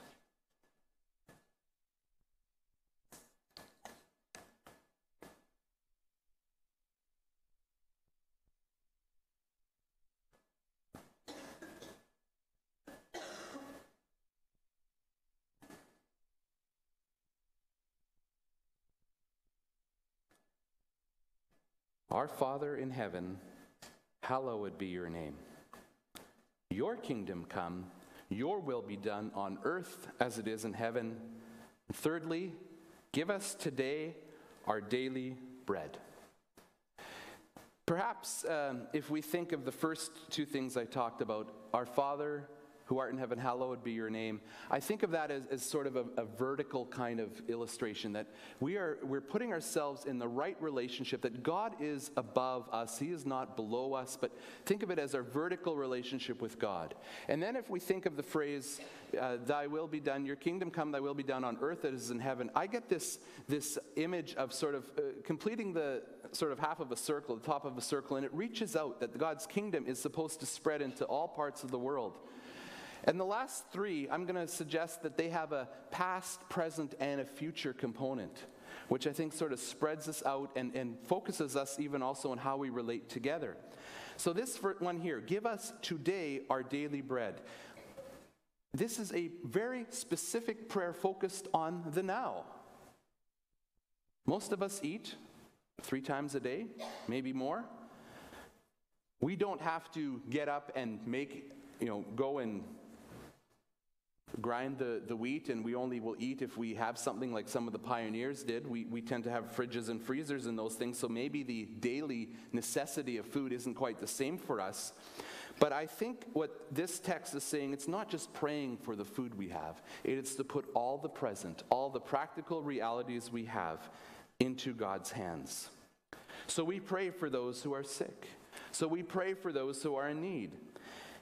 And we don't just pray. If you want to go and read a challenging passage, read the book of James, chapter 2, and all the way through to chapter 4. We know that we don't simply pray with words, but we put our beliefs into action, and that we have a part to play as we pray. And so I think this is a reminder that when we face the challenges in our lives, today, whatever we're facing today, God wants to hear about them when we pray. And so the question in this would be, how can we pray? How can we pray today? What are your needs today? And so perhaps the other way of answering or thinking about this is, if I were to come up to you and said, what can we pray for today in your life? How would you answer that? Maybe it is food. Maybe it's health. Maybe it's broken relationships. Maybe it's fear or anxiety about something that's coming up in the near future. I don't know exactly what it is. But I want you to, if you have a pen or something to write it down, write the question of, if someone were to ask me, how can I pray for you? How would I answer that question? Prayer goes on. Forgive us our debts as we also have forgiven our debtors. Now this part of the prayer seems a little bit more past focused. Okay, we've made mistakes. We've done things that are not right. We have had broken relationships. And we are called to ask for forgiveness. And implied in there is that we also have extended forgiveness for when we have been the one at fault. We all know that we aren't perfect. We all know that we make mistakes. We all know that relationships are difficult and hard work. And the focus here on forgiveness in the Lord's Prayer is a reminder of this. What does a lack of forgiveness lead to? Well, if you look on below in verse 14 and 15, if you forgive other people when they sin against you, your heavenly Father will also forgive you. But if you do not forgive others their sins, your Father will not forgive your sins. Those are significantly difficult and harsh sounding words. But they are an important reminder for us. We can't ask for forgiveness only without ever being willing to give it. I was thinking of the parable of the two people that owed different amounts of money. So the one servant came and he owed the king like thousands and millions of dollars. And he begged the king and he said, there's no way I can pay. And the king forgave him. And then on his way home, he meets a fellow servant who owes him $3. And the guy says, I need my $3. And he says, oh, I can't do it. I don't have $3 on me. Will you please forgive me? He says, no. And he throws the guy in prison over $3. And the others hear this and they go back to the king and they said, well, you need to hear something here. This guy you just forgave thousands and millions of dollars for, he went and he didn't forgive this guy for $3. And if you read the parable and the story there, the king goes and throws the person he originally forgave in prison because he didn't understand, I think, this very concept, that forgiveness is not simply a one-way street. We don't just pray for forgiveness when we need it. We also pray for forgiveness and offer forgiveness when we need to grant it. I think that forgiveness is vital in a congregation like ours, in fact, in any church, because unresolved, broken relationships tend to hamper how we interact with each other. And so let's truly think about how we forgive each other. Is there someone you need to forgive? Then the last line, a future focus, and lead us not into temptation, but deliver us from the evil one. I think this is a prayer to keep going, to acknowledge the fact that we need guidance to stay, as scriptures put, on the narrow way that leads to life. An expression Jesus used to describe the difference between Christ followers and the broad way which leads to destruction. You see, temptations come in all shapes and sizes for us. What will tempt you may not tempt me, and vice versa.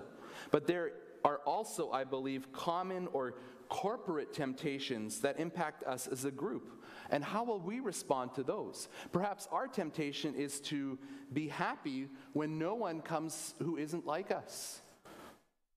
Or happy to respond by sending money out to deal with a problem rather than going ourselves. You know, the reminder in the Lord's Prayer is that we should pray for deliverance. A part of this, I am convinced, is that when we acknowledge our temptations, they begin to lose their grip.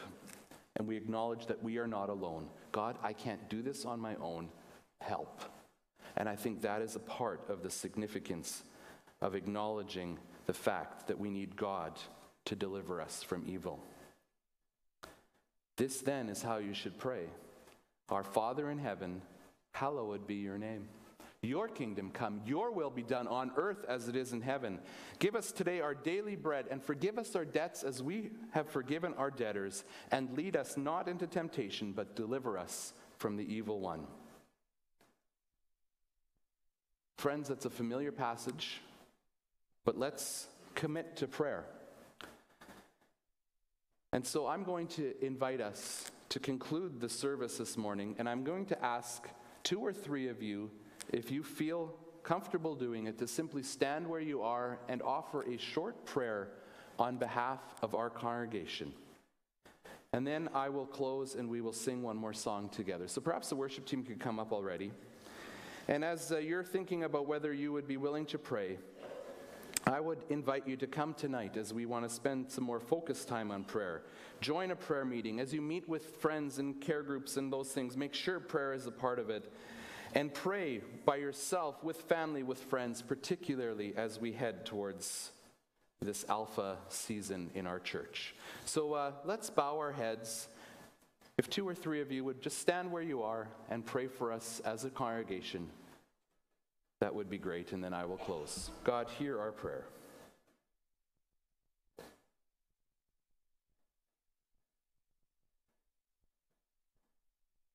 Father God, I just thank you so much that you are the Alpha, you are the beginning, and you started something so beautiful like you wrote this congregation. We thank you for what you are doing, Father God. We ask, oh Father God, in the name of Jesus, by the power of your Holy Spirit, that you bless this church and show this church how to follow your direction in your way. For your grace, for your love upon this church. And may we, your church, not want to reach out to those who don't know the kingdom message, to draw those to you. We need to hear it. In Jesus' name, amen. Amen.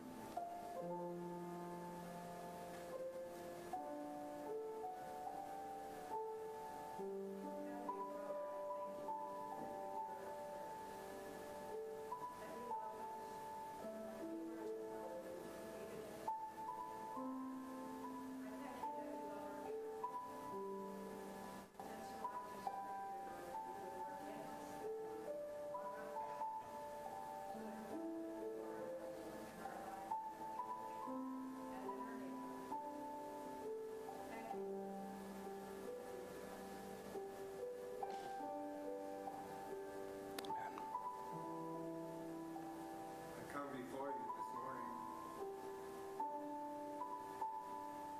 as my father, but also one who needs forgiveness. I confess my pride, my arrogance, my looking down on other people. I ask your forgiveness. So as a church, we come before you and say, Lord, we need you. We're dependent on you. We can't live without you. Guide us, Lord. As we pray, as we serve, and as we trust you. We ask that in the name of Jesus. Amen. Amen. Oh God, thank you that you are our Father. You are the head of the church. And that we can come before you. We honor you. We thank you for who you are. And we pray for the wisdom to help your kingdom break through into our world. Thank you that we can come before you with our present needs and our past mistakes for forgiveness and our future, knowing that you've promised not to lead us into temptation. And so may you make us and stir in us a people of prayer. God, I know it's tough. It's hard for me. It is difficult for many of us, but this is the difference you make in our lives, because on our own we can't do it. And so we pray again for Alpha and for the ministry that we will be very focused on in the next few months. May you just give us a sense of peace and calmness and joy and energy and passion and directness. And above all, fill us with unity. May we be united, even when we don't disagree about every little, or we don't agree about every little thing, but keep us focused on you. And when we remember that, it will remind us that we're in this together. And so thank you, Jesus, that you've taught us how to pray. Help us to practice forgiveness. Help us to pray for each other and honor you in all we do. Thank you, Jesus. Amen. I invite you to stand. We're going to sing one more song. We have a prayer room in the back just beside the main office. I'm going to just ask if Edgar and Elfrida, our youth pastor, our children's pastor, could you head back there? I think make sure the doors are open. And just if any of you would like to pray, it's a quieter place. Just go even during the song to the back there in our prayer room by the office. And someone will be there who's willing to pray with you. And so let's sing this this last song as a prayer. This is my desire to honor you, Lord, with all my heart I worship you.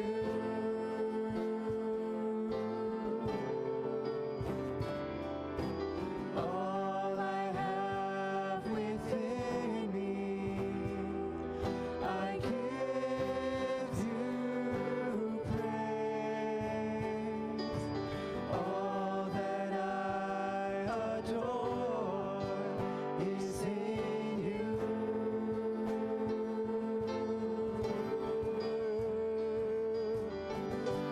Lord, I give you my heart, I give you my soul.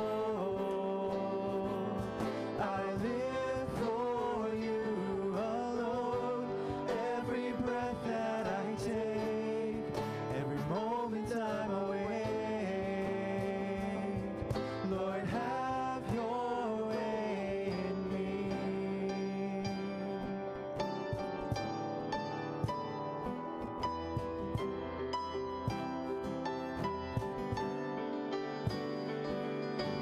This is my desire to honor you, Lord, with all my heart I worship you.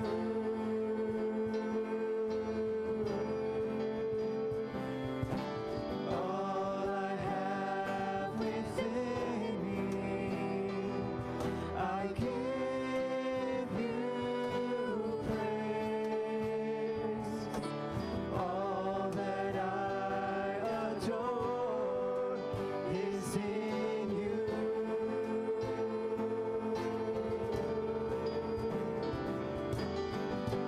Lord, I give you my heart, I give you my soul. I live for you alone. Every breath that I take, every moment I'm awake. Lord, have your way in me. Lord, I give you my heart, I give you my soul. I live for you alone. Every breath that I take, every moment I'm awake. Lord, have your way in me. Let's pray together. Our Father in heaven, hallowed be your name. Your kingdom come, your will be done, on earth as it is in heaven. Give us today our daily bread, and forgive us our debts, as we also have forgiven our debtors. And lead us not into temptation, but deliver us from the evil one. In Jesus' name we pray. Amen. See you later.